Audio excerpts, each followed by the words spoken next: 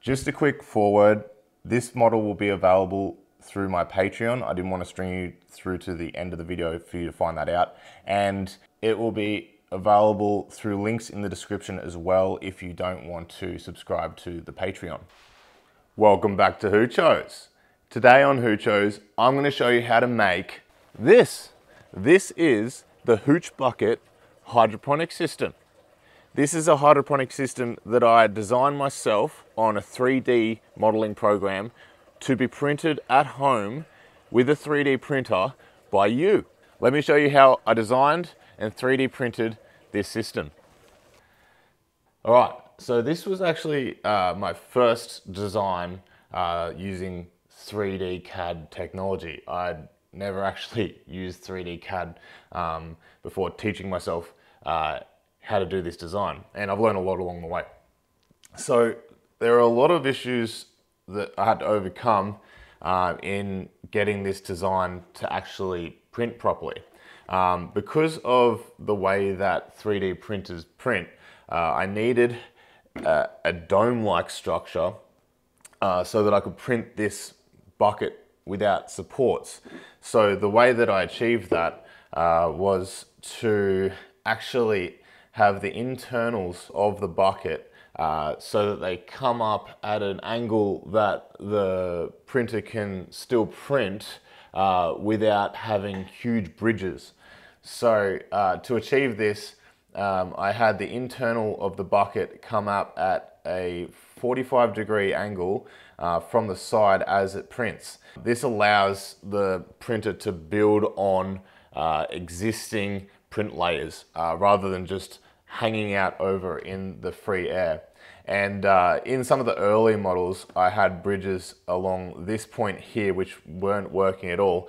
So I had to make this a domed shape to account for the places in the early models that the bridging wasn't reaching across and caused the filament to fail. So the way that I've designed this print is to be printed in one piece without supports, and I've achieved that fairly well. Now the design of the pot itself is to fit over 100 by 55 millimeter PVC downpipe, and it just fits in and wicks from below through this net cup like protrusion on the bottom of the Hooch bucket. To print the STL file for the Hooch bucket, we're going to load the STL file, which can be found on my Patreon or in the links in the description, and we're going to load it into our slicer, and we're going to put it onto an SD card which we can then throw into our 3D printer. For this print, I'm going to use PETG, and my layer height is going to be 28, my wall thickness is going to be 8, and you can see the rest of my settings there. I've got infill density at 5% with cubic. My print temperatures are all there, but this will depend on the type of filament you're going to use. Now, with the PETG, I have found that it can warp a little bit, but it doesn't affect the integrity of the pot. With PLA, this warping doesn't happen, and I would highly recommend with the PETG filament that you use the brim adhesion. This will let the Hooch bucket stick to your print surface a lot better since there's not actually much in contact with the print surface when you're printing this object. We'll slice this and see how long it will take and how much filament it will take up. Now I've designed this with 1mm walls. The reason I did that is because it takes up less filament overall and it takes less time to print whilst also giving a fairly solid structure to the bucket. So we can see that that print's going to take 17 hours and 215 grams of filament. Now you can take it down to 0% infill and the bucket will still work, and it only takes 200 grams of filament. So you can squeeze it down to 5 buckets out of 1 kilogram of PLA or PETG. So these buckets will end up costing about $6 Australian or $4.50 in US. We'll save that to the removable storage and we can start the print.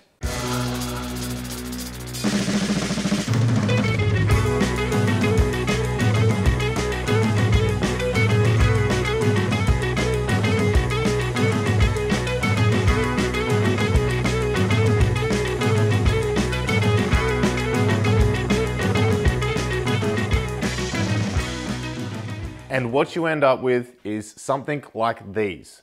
Now, I've been playing around with different filaments, different colors, transparencies and such, and I've landed on black or dark filament purely to keep the light out of the buckets, and also PETG just for its UV stability, and the buckets print out really nicely with this filament. I'm also in the process of designing a transparent humidity dome on these buckets. I haven't quite perfected that design, but it will also be available in the same place that you can find these buckets. So to use these buckets in a way that the nutrients top themselves up so that you can just place this system and set and forget, we're going to utilize the rain gutter grow system channels that I taught you how to build in this video. So if you haven't seen that video, check it out. It's a fantastic system, and it's definitely one of my favorite systems, especially considering how long you can walk away from that system. I'm gonna have the rain gutter grow system in a different arrangement this time, so let's get to setting that up. I assembled the grow gutters in the same way that I did in the original grow gutter video. I actually used hole saws to make the float cutouts this time, and I spaced the buckets along the grow gutter system. The width is determined by the plant species that you'll have in the system. So just do the recommended spacing for the species of plant you're planting.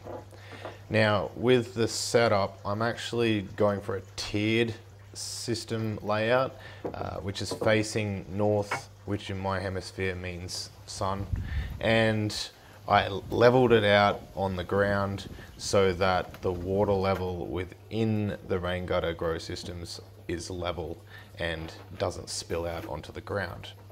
I then set up my res, which I had placed elevated so that it would gravity feed down into the rain gutter grow systems.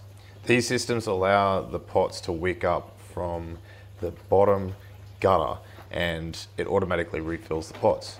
Now, I added in plastic with a hole cut into it so that if the roots make their way down, they won't eat into that filament. I want to reuse these pots multiple times, so I don't want any dead root material in the pots for the next plants. So you can use either just a flat black plastic or PVC pond liner, which is what I'd recommend using. I then filled up the pots with a 60-40 cocoa perlite mix and placed them in the holes on the channel of the system. I've designed the pots so that they don't fit exactly over the top, so that it gives you room for error with the hole drill placement. So they should just fit in even an off-center hole. I then planted in pepper plants. I'm pretty sure these are jalapenos. Filled in the cocoa perlite around the top till the cocoa perlite was up to the brim of the hooch bucket, and watered them in so that that wicking action happens pretty much immediately. I then set up the time-lapse camera and it's ready to grow.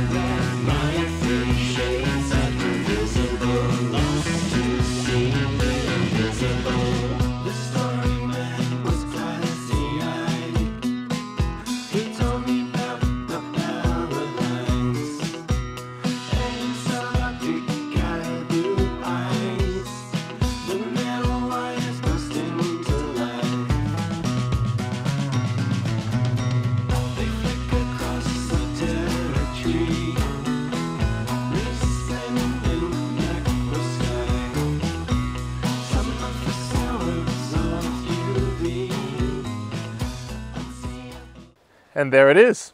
That's the Hooch Bucket Hydroponic System. I'll just quickly explain the system for anyone who hasn't seen the original video.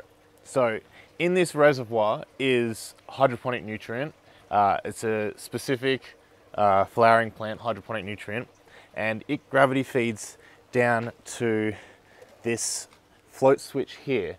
And as the plants use up the water and nutrient within the system, this float switch lowers, it gravity feeds down into this pipe, which is sealed at both ends. At the other end, I've got a screw cap so you can empty it and change the nutrient from time to time if you need to. And due to the wicking effect that the cocoa perlite within this system has, when this net cup is dropped into this 2-inch hole saw hole, it drops into the water.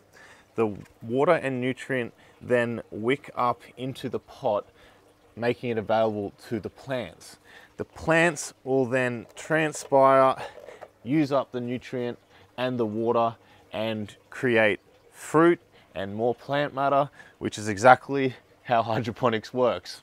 And these are just 100 ml pipes that I've cut in half, cut notches in, and they just fit over the top, and that's to protect the nutrient from sunlight and reduces the amount of algae that grows in the system. Now, I've actually designed these buckets not only to fit on ground sitting systems, they also work in raised channels such as these. And because of the flat design on the bottom, the pots actually just are supported by the channels off the ground. So you don't need to support the bottom of these pots for them to be stable on the channel. The reason that I've got these edges on the side is so that if the plants get heavy, when you are actually sitting them on a flat surface, they have a greater footprint and won't tip over as easily. They also help to stop these buckets from moving around or falling from side to side on the channels. I'm also in the process of creating a round pipe design where I use a similar pot design so that we can then have this sitting on top of round pipe systems, and the net cup will then hold the bucket in place on those systems. I've actually got a heap of design ideas for hydroponic systems, and I'm really excited to bring them to life with 3D CAD and 3D printing. And if you want to support me in doing this, head over to my Patreon where you can find this design. All the designs can also be found in the description below. And I hope you enjoyed this episode of Hoochos. Happy hydroponicking, and I'll see you next time on Hoochos.